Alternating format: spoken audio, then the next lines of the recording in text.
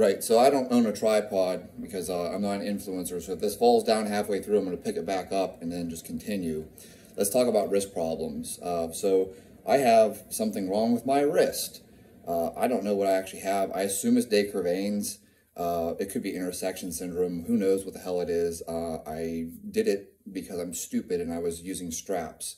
So I was doing snatches, and someone once told me I want to give credit to this person for it, but I don't think they would appreciate me giving their name and telling them that they said it. But they told me that serious athletes don't fuck their hands up so that they can't train the next day. And so I was using straps because I was doing high rep snatches, and I pissed my wrist off.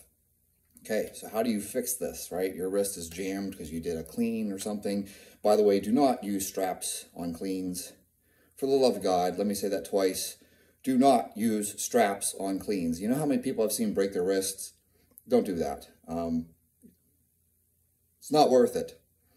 All right, so we're going to play a little game here. What you're going to do is you're going to Walmart, and you're going to get yourself an inner tube. It's just a regular bike tube thing.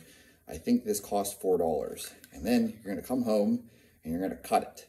I saved you that part of the video because I actually, I didn't want to sit there trying to cut this and then find out that my scissors weren't sharp and I looked like an asshole. So I cut it.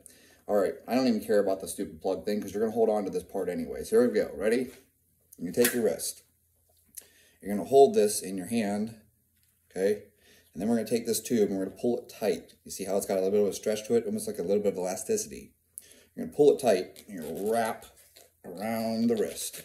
Real tight. This is way tighter than you would want this to be if you were putting like an ace bandage or something, okay?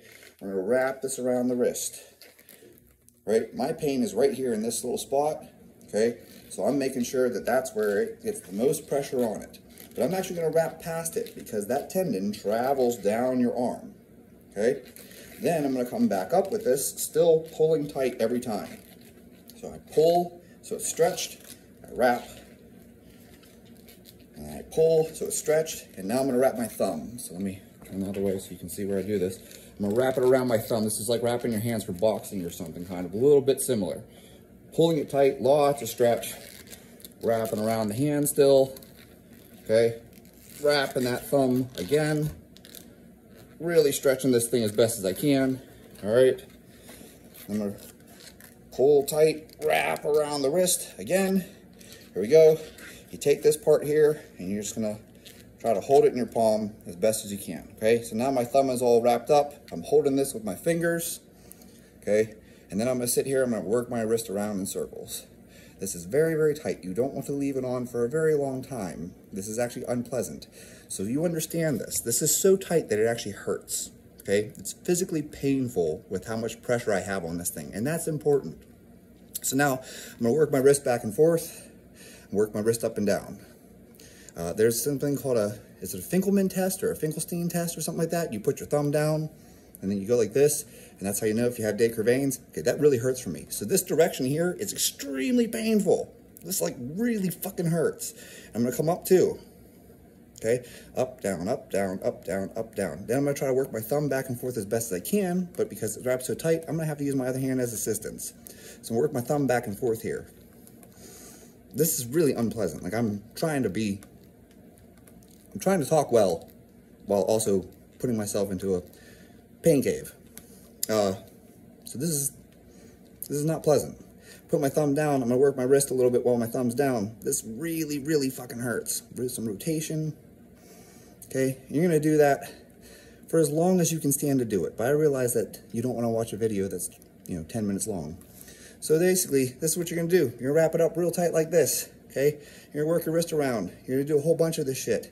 And then, it's real magic. You just take it off, okay? And then after you take it off, you wanna just move around again. Keep it moving. Actually, I already have more range of motion in it just from doing that, okay? And even though I only did it for like 4 minutes, not even, like 3 minutes. Right there, I already have more range of motion in it. Do this a couple times a day, okay? Do this, hell, 3 or 4 times a day. Do it right before you train. Do it in between sets. Like, do it whenever you want to do it.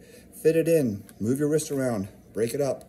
And you will notice that already I am actually doing significantly better even in that small little window, and usually I do it for at least 5 or 6 minutes, just getting that wrist moving.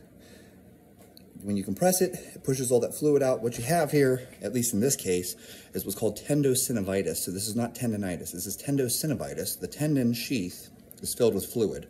When you create all this pressure and compression, it pushes that fluid out. Suddenly I have more range of motion, okay? Now, it's gonna fill back up again, right?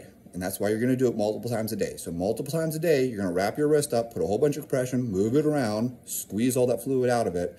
It's gonna come back in, and then you're gonna do it again. And if you do this multiple times a day, you'll notice that I'm not gonna tell you it's gonna get rid of the pain. It's not like it's magical. Like, oh, you do this once and the pain's gone. Like, there's no weird one trick bullshit thing here.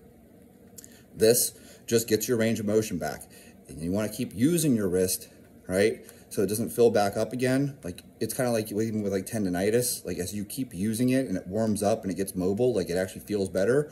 So like, don't just like put your hand in a brace and then sit there between these things.